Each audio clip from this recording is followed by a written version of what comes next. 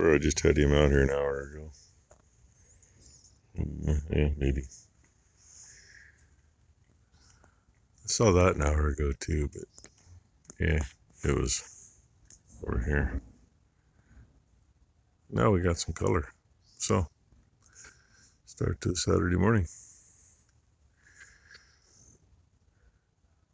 Lots of banging around.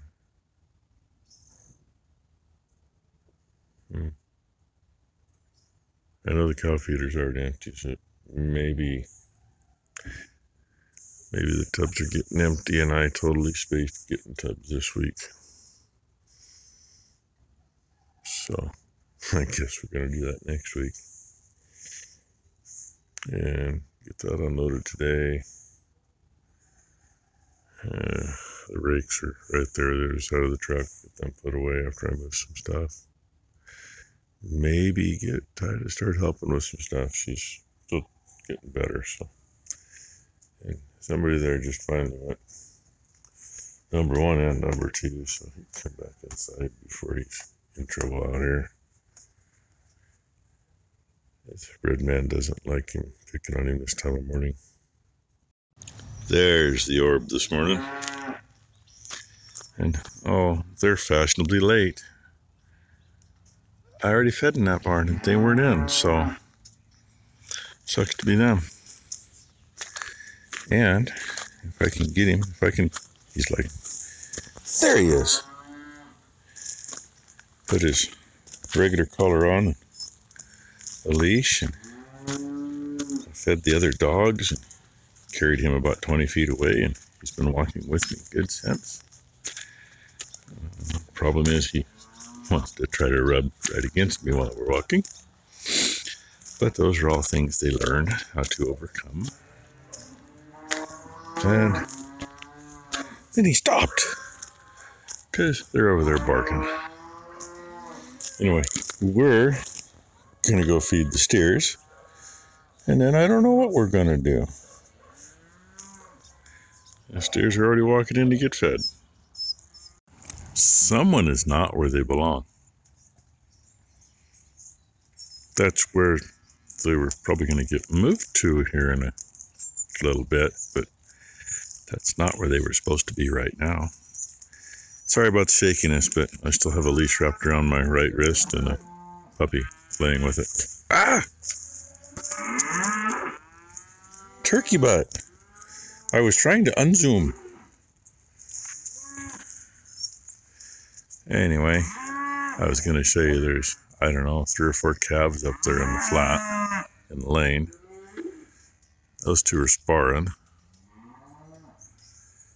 And everybody else made it up this far. So they'll come the rest of the way in.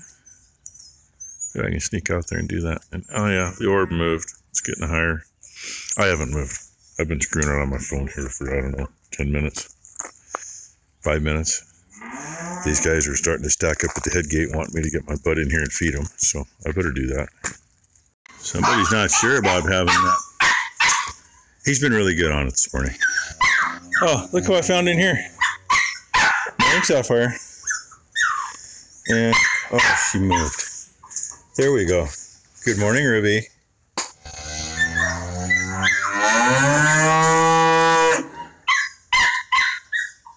Eeyore's a loudmouth. Where's everybody else? Penelope right there. Oh, white girl. We're missing someone. What'd you guys do with your boyfriend? Oh, wait. I think I found him. Did I? No? I felt like there was one laying there. Huh. Well, you girls better not have done something stupid to him. Like I said, hey, look. Jump in the creek here. Where it's deep and it's full of stumps. Something like that, you know. Bandit, I'll be just a moment. Patience. At least he's not tugging on the end of it. Always got to be a couple stupid ones. They already ran clear down to the gate like they were coming around it. They followed half a dozen of their friends, and then they stopped and went the other way. There we go. Then almost take it too wide, run into the fence anyway. Oh, there they is. Now I'm going to see if I can get Grumpy there to help me get irrigation going this morning. That's probably going to be a losing proposition. Oh, and hey, thank you, Bryce Wilborg, for the nice video this morning. Wishing Becky and I a happy anniversary. Appreciate it. He's them again. Oh, we found Cowboy. And yeah, her lungs aren't used to fresh air, so she's hawking stuff up once in a while. There's a reflection for you. Kind of see her through the tree. And irrigation's going now after the cows are moved. Now I just got to convince her that we got to feed some bales. Because I don't do that one by myself. Well, there's the bottom of it. Obviously, you know, the rails. Where's my fat finger? The rails aren't overly heavy. Probably not hard material either. Well, a lot of Chinese stuff's a little harder because of what they use to make it out of, but that may be getting improved a little bit there. We will see. I mean, shouldn't drag it on the ground anyway, realistically. I was pleasantly surprised. Well, I shouldn't say surprised. Sorry, stir it there. Does have a set of blades on it, and it came with, if I can see, they're laying right there on the cart, blades and hardware for them. So it's got spares. The way they're made, they'll cut either direction, but I just don't see how you can make that work. Because if you turn it over, it ain't going to be there. All you can do is go the other direction while running it, and it's got warnings on it. Do not run it in reverse. Well, which is reverse? I don't know yet. I'll see if I can figure that out.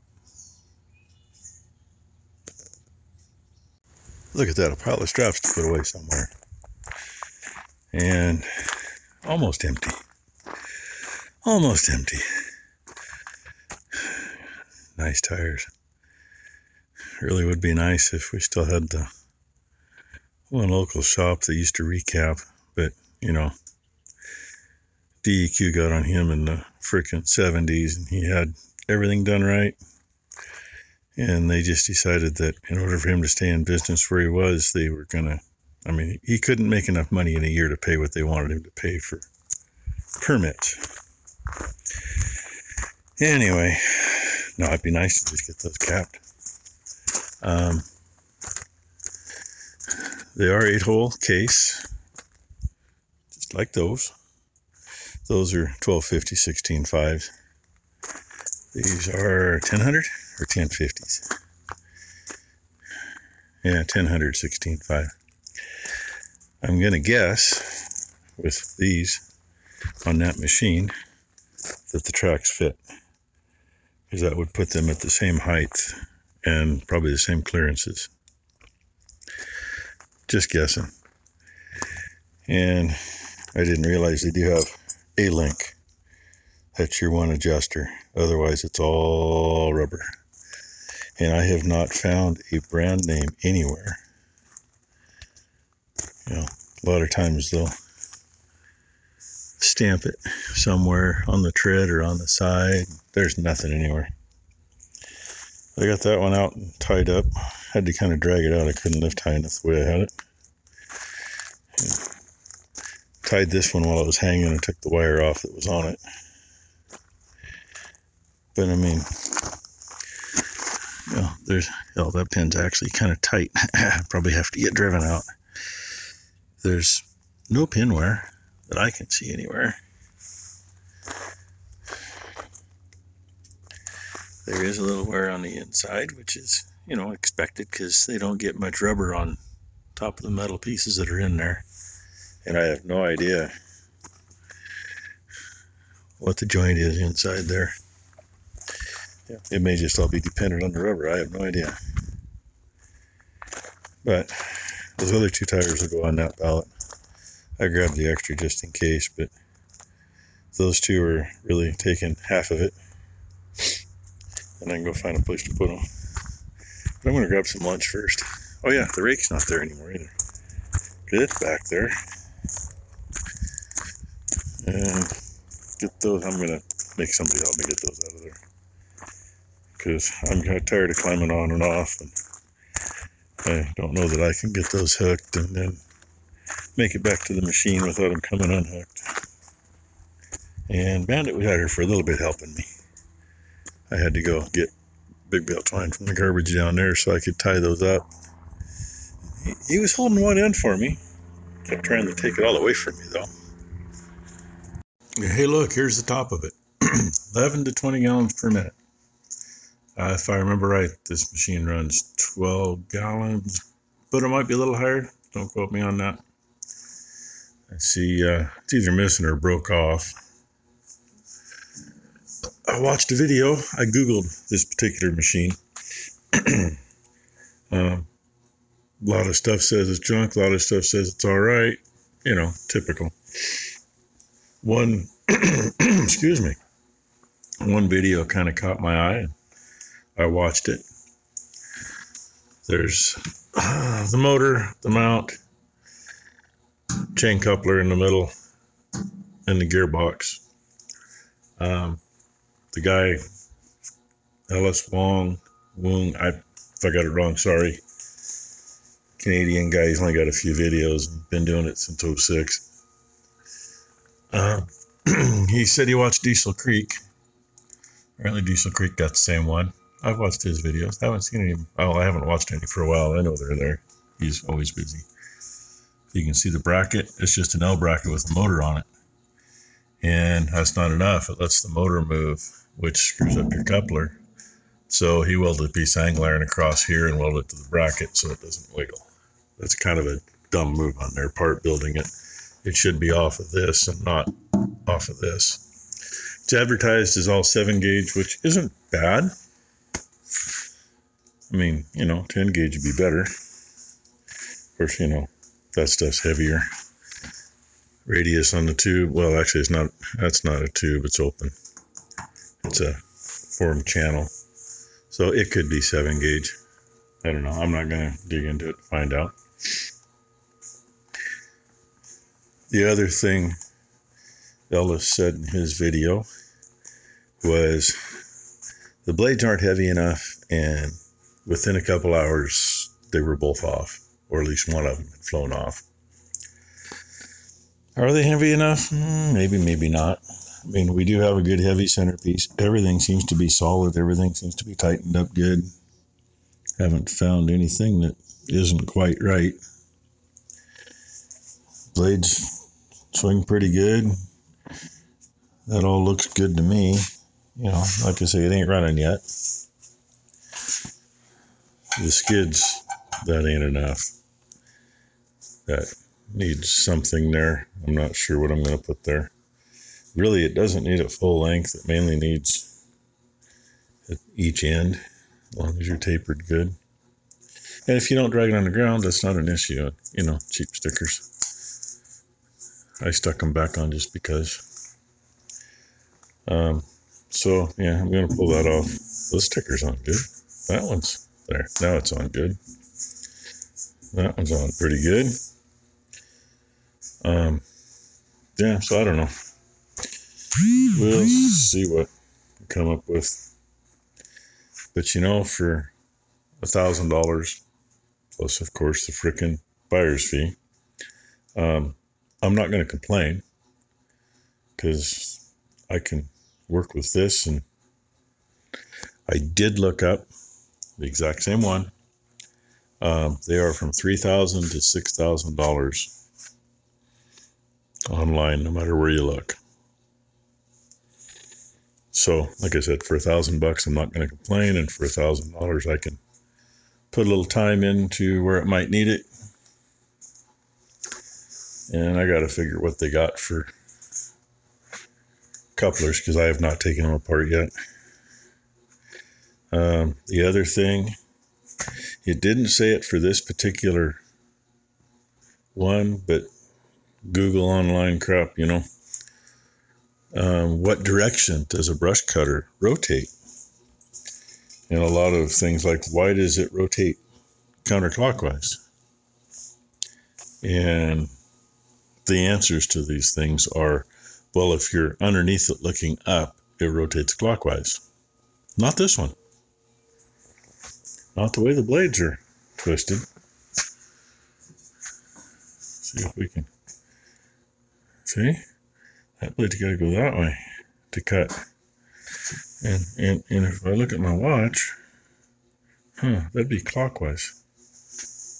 So I say we'll see. And I'm not going to cut, freaking brush and shit with it. The biggest thing is going to be blackberries and that kind of crap on the edge of a field. Maybe a few suckers that are, size of your thumb or so.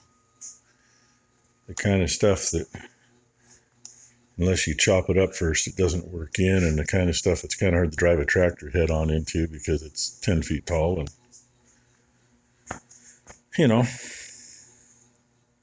so that's my thing with this at the moment. I'm going to fire it up and set it down and go feed and call it a day.